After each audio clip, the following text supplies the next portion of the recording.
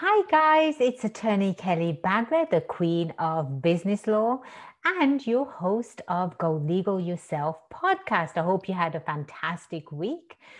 The last sidebar we left off was where I provided you with a pretty good definition of what a startup is. Now, what do you need to do in order to actually start your business on the right legal foot? Well, you have options. You actually need to incorporate your business. Why incorporate your business? It's a good question, wouldn't you think? And people actually pay thousands of dollars. They go to attorneys for this exact same advice. And I'm offering this advice to you today because I love helping entrepreneurs. I love helping at least get your dream started, right? Don't just sit there and dream about it, actually do it. Let's put a plan in place so you can become successful at what you are doing, which is you're going to start a business. So what legal entity should you be? That's a very good question, right? Well, when starting out, it is important to determine what form of business structure will work best for your specific situation.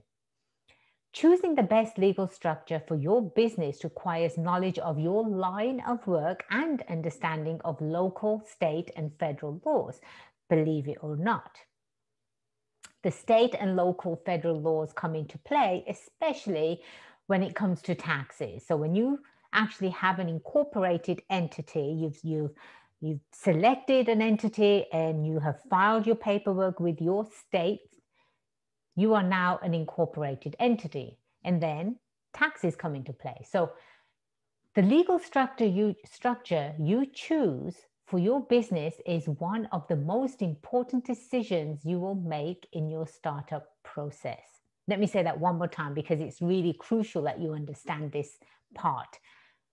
The legal structure you choose for your business is one of the most important decisions you will make in your startup process.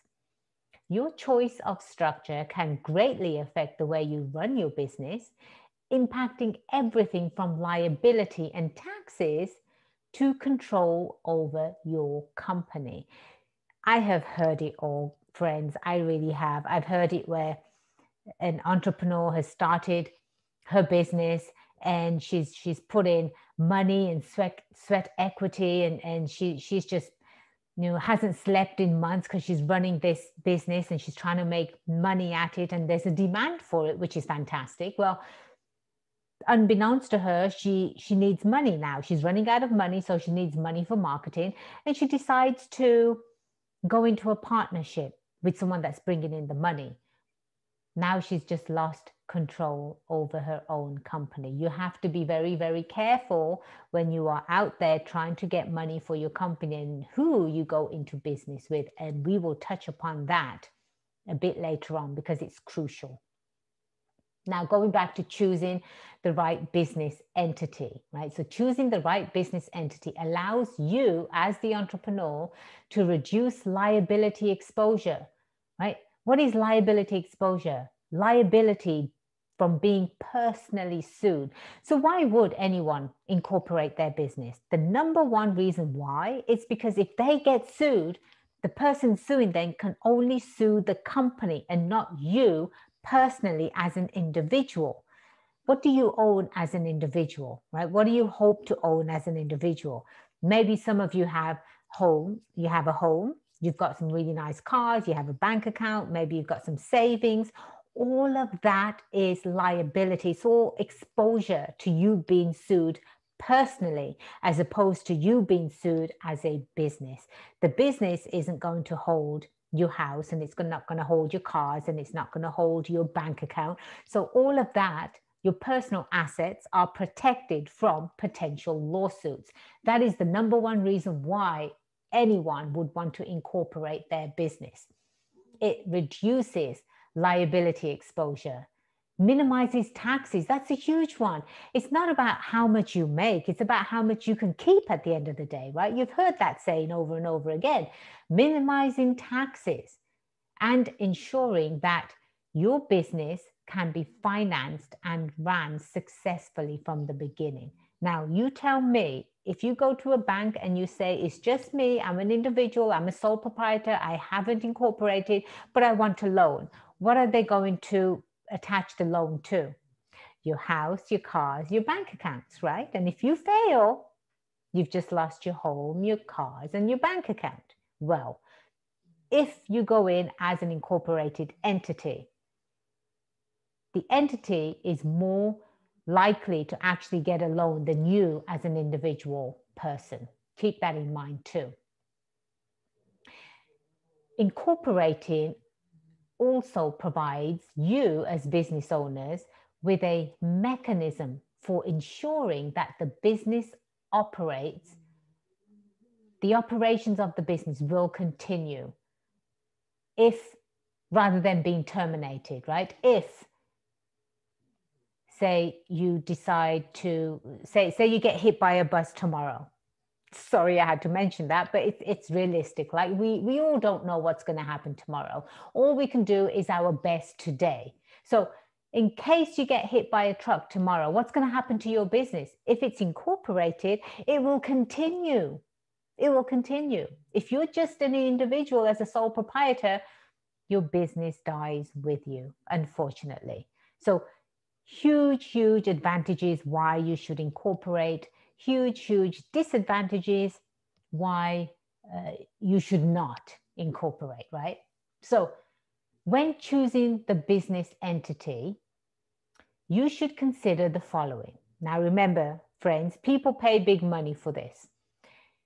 Are your personal assets at risk from liabilities arising from your business? Anytime you are doing business with the public, anytime, there's always a huge risk, always, because anyone can sue at any time for any reason. Keep that in mind.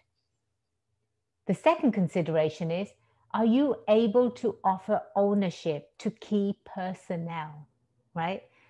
Yes, it's only you at the moment, but say you found that perfect employee that is dedicated to your success. Are you just going to let that employee leave? No, you would want to incentivize them, right?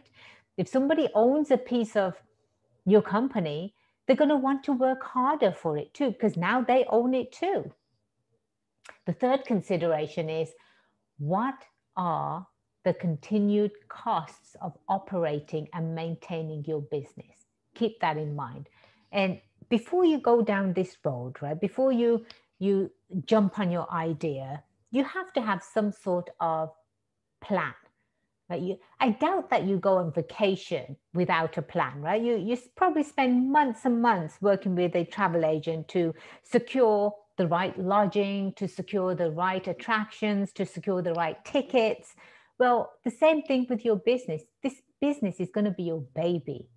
You don't just start it and leave it in the middle of the road and hope and pray that it doesn't get hit. So you have to have some sort of plan. You have to have a business plan. I know business plans might have a bad rep, but I've actually got the perfect business plan for you. It's on the website, golegalyourself.com. You can purchase the business plan right off the site and start using it today. Highly recommend it if you do not have a business plan. At least start one now. Start getting your thoughts on paper, because when you see them, now they become realistic, right? So on our next sidebar, I'll be going into some of the most common legal entities that are out there, and eventually which one would be the right one for you. So I hope you have a wonderful week again, friends, and I look forward to chatting with you soon. Take care.